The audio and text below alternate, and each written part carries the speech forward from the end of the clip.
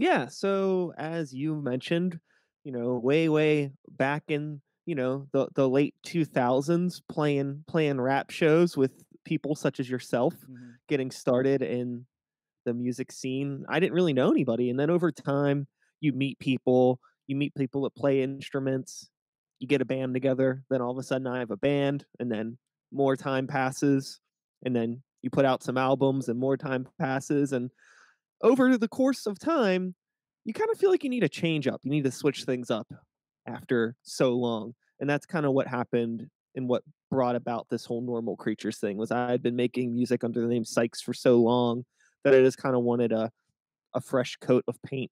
And also it got to a point, you know, I was working with a group of really, really talented people, but it was just Sykes and the New Violence. But it didn't feel fair to them because it's like, it's all of us together. It's not me and them, it's us. So, did the name change and that's about it. And here we are. Awesome, awesome. I've been checking out some of your videos here, and this is one from a bit ago. Did you do? Is this? Am I looking at a video? Did you do a socially distanced music video at some point here? Yeah, we recorded, this was actually like live recordings, where we had, the drummer track all the drums, Hmm. then send it to the bass player, track the bass parts, then he sent it to the guitar player, he tracked the guitar stuff, then sent it back to me and tracked the vocals, and everything was filmed, multicam, just all sent everything to and then sent it all to me, and I edited it all together, and it was a fun little sort of thing to do. But Hmm. yeah, it was definitely a quarantine live thing that took about a lot longer than it should have, to be honest. But between getting everybody to actually do it and figure out how to make everything work and all that stuff and get the files sent over. But it happened. You can Hmm. do this now. Where there's a will, there's a way. Absolutely. So we were talking about earlier about how this kind of timed out well. Like the pandemic started, you were already kind of set to kind of start work on an album and start creating this content for this here. So talk about you know of course you're an independent artist. There's so many tools to be doing that these days. I mean, if I could make an album in 2007, I can't imagine. I mean, well, we're seeing what you can do these days, so it's become so much more accessible. So was it was it kind of a release with everything going on during it? Did it influence the album a bit?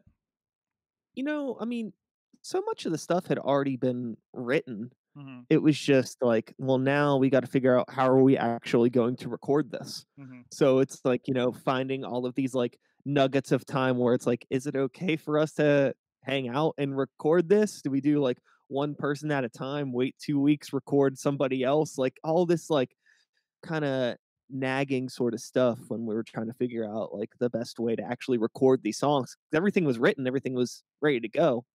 But, it was nice just being able to focus on getting the stuff done and not be distracted with shows or feeling rushed also. Um, had it not been a pandemic, I probably would have tried to get it done a lot quicker so we could play shows before the summer instead of just like, well, we'll just record all the way through the summer because nobody's going anywhere. Hmm. Hmm.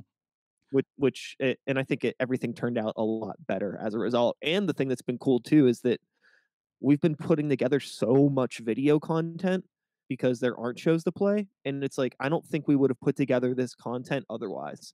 And it's cool because this stuff's on the internet forever, but, like, the shows, like, people might film the show and post it, but it's not gonna look like that video you just played. Hmm. So, it's cool to at least have that out there for people to discover us. Yeah, that's awesome. So tell me a little bit about this music video because it's got a really cool style to it. So, yeah, the video was I came up with the concept. I shot it, with my friend Nathan King, and I edited it and did all the effects and everything for it. It was really just like I had a Google Doc sheet of all these random ideas for a music video, and I was like, how can I put all of these ideas together and make something happen? And granted, I didn't use everything that was in the doc, but I like scripted something together and just like put together a story. in Adobe Premiere actually with Google Image. So I just went to Google Images and like basically storyboarded a version of this music video to like make sure the timing and make a narrative that makes sense. And then after that was done, I like brought my computer to the video shoot and like literally used that as like, well, we got to film this thing now, this thing next, this thing next. I had like each scene on a different channel in Premiere, so we just went through each each channel. Like, okay, everything that's in this corner of this room, we got to do now. And then I don't know, not to like get into the weeds of how I shot this video, but yeah, it was just like a bunch of silly ideas that we kind of put together and shot in a day. Actually, the whole shoot was maybe only like 3.5 hours. It was Hmm. really, really quick because it's so much green screen. It was a lot more time editing. I'm familiar with the process. I've been doing a lot of music videos over the last several years with Nick Iben. That again, just kind of like a lot of like, hey, can we do something like Metallica's one video and things like that, right? And some are performance videos, some are kind of narrative videos, like a lot of different concepts. It looks like you threw every concept at this. Yeah, yeah, I I love it. just, I knew that I wanted to tie in the album artwork because like we had Hmm. the album artwork before the video. The album art, so I was like, okay, like, I had all of these ideas, and then the thing that like really clicked in my head was like, oh, what if everybody gets put inside the album cover? And the one thing that actually wasn't on the album cover is there's like the green triangle road with the bodies running on the bottom of the album cover. That got added after the music video Hmm. because those images are actually from the video shoot, and I added it into the cover afterwards, which it brought. I don't know. It was a happy accident, but that's the case with most art, I think. That's awesome. That's awesome. Uh, uh, so you're doing this. You're still doing the start to beat. I keep pluralizing thing. I apologize. Start to beat podcast as well. Tell everybody that's not familiar a little bit about what that show is. Yeah, so Start the Beat is a podcast. I brand it as a can I say the A word? Am I allowed to swear on this? Yes, yes. We get one swear per It's a show. Okay. Well, it's a wholesome ass podcast highlighting underground entertainment in the Pittsburgh area. And I've been doing the show since 2014. Mhm. I'm really close to 400 episodes. I'll probably hit that soon. It's been cool. It's a lot of fun. I just talk with artists, musicians, comedians, restaurateurs, YouTubers, photographers, whatever. It's not music exclusive. It's not Pittsburgh exclusive anymore either, but for the most part, that's about it. So yeah. Yours always seemed to be kind of an in-person podcast. It felt like Mhm. anytime I've checked it out, and of course I've noticed you've been doing more remote. Has that been kind of a challenge to switch up to that for you? Dude, it's awesome. I love not having to go anywhere or do anything. I had a studio. Current case in point. Yeah, yeah, yeah. I had a studio for a while. Mhm. And to be fair, whenever I can, I will probably get another studio. The goal is I want to have a space where bands can actually come in and perform while I'm interviewing them. And I was actually go about to move into a space right before all of the pandemic stuff happened. That was the thing that was going to be uh, working on the new podcast studio and recording this album. Those were going to be the two, the winter 2020 plan. That was what was going to happen, but it didn't. So yeah, recording remotely, it was a little weird for like, the first couple episodes, just figuring out like what platform to use and how to connect things. I'd never used OBS before in my life, so I had to learn that. Mhm. But luckily, during the pandemic, I was recording 3 episodes a week, so I learned really, really quick. Yeah, absolutely. It looks great. It looks awesome, and it's amazing that's OBS too. Like that's a lot of cool visualization that's going on over there. That's great. So I um, have to laugh because I'm watching the show on my phone to see mhm. like the captions and things, and it was wholesome ants, ants podcast. So you have a wholesome ants podcast. Yo, yo, yo, wholesome ants. That sounds like some like a Disney franchise. What those ants? No, those DreamWorks. That's not Disney. I Or is think it? no, I No, think A Bug's Life is Disney, right? yes, Or am I yes. mixing this up? They both had one. They both actually had one like the same year for some reason. I know. Yeah, A Bug's Life was Disney, right? Ants Yeah, is DreamWorks. Was yeah, that yeah. okay? All right, yeah. But that's awesome. So I gotta bring up because I think the last time we hung out was at our friends that I don't think they're doing the show anymore at Thrifty Podcast. You were doing these awesome they were like podcast house parties, it Yeah. seemed.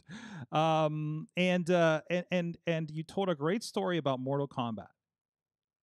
Oh, yes, yes, yes. Should I dig Yeah, into this yeah, again? Just yeah. a Just the clip short notes? version of it. Yeah. So Mortal Kombat, I basically is the reason why I've done anything in my life productive. um, I started drawing Mortal Kombat characters with a friend of mine in grade school, and that got me into art. And like I was like making my own comic books and like drawing what my website would look like. And uh, from there, I got into doing like graffiti and stuff, which introduced me to the hip hop community, which introduced me to like start making music and blah blah blah. The ball rolls down the hill, and that's pretty much it. But it all started with Mortal Kombat in some way, and then I realized that, and I got the logo tattooed on me when I was like maybe 18 or 19 years old, and it was really just because of that. I had that realization that I had Mortal Kombat to thank for all of the nonsense I'd gotten into. I'm not even really that good at Mortal Kombat. A lot of people think that I'm like some Mortal Kombat savant and like want to challenge me. And I'm like, yo, it's a whole nother thing. It has nothing to do with actually liking the game. It's just kind of a symbol of my roots, which says a lot. But hey, I'm a child of the 90s. What do you want? Excited about the new movie coming out in a couple months that I think we've seen nothing about yet, right? Yeah, you know what? I keep hearing about it. I really haven't seen anything. I'm excited. I'll go see it. I don't hold a whole lot of personal investment in like new pop culture or like reinvigorated franchises. Like, I don't care. You can ruin the Ninja Turtles. You can ruin Star Wars. It doesn't matter to me. Like, I have all of this stuff from when I was a kid. It doesn't make much of a difference. Although The Mandalorian was tight, and I was very thankful for that. But yeah, I mean, if it's good, it's good. If it's not good, that's totally fine. I mean, I like Mortal Kombat Annihilation, to be honest with you. I just, I kind of enjoy garbage things to Well, some and it's degree. Like, I think it and Mortal Kombat was never a series that took itself seriously. So yeah, when you make a movie that doesn't entirely take itself seriously, like that's kind of okay. yeah. I feel like if you're like going in, if you're about to open your mouth and say something critical about Mortal Kombat Annihilation in the same way that you would judge like I don't know, like Requiem for a Dream. Like this isn't some cinematic art piece, This is like some Darren Aronofsky film. It's a movie about a video game. A- Like, And at this what do you point, want? a video game that included babalities and friendships. Yeah, Yeah. totally. Great point. Great point. And you're just like, I'm going to get weirded out when they turn into like, well, they turn into dragons or something at the end or something like Mhm. that. Yeah. Oh yeah. The animalities. Animalities. Thank you. So Yes. The CG is quite bad, but it is good because it's so bad it's good as yeah, far as I'm concerned. Nobody's gonna take that away from me. that's awesome. Again, if people want to check out what's going on with you, where can they find out the album and everything else? So yeah, this Friday everything will be out. You can go to our website. It's just normalcreatures.net. And if you're somebody that's into hanging out on Facebook and live streaming stuff, we're having a fake stream on Friday night. Uh, it's our album release party. And we're calling it a fake stream because it's already been filmed and edited and produced, but it's still going to be live. And there's some other dumb gimmicks that we have tied into it too that I don't want to spoil. But yeah, that's Friday, 8 p.m. Eastern Standard Time on Facebook.com/normalcreatures, or just go to normalcreatures.net and there's a link to the event in there as well. So That's awesome. yeah, That's awesome. Well, hang out. We got a lot of more awesome things to talk about. In the meantime, I want to chat with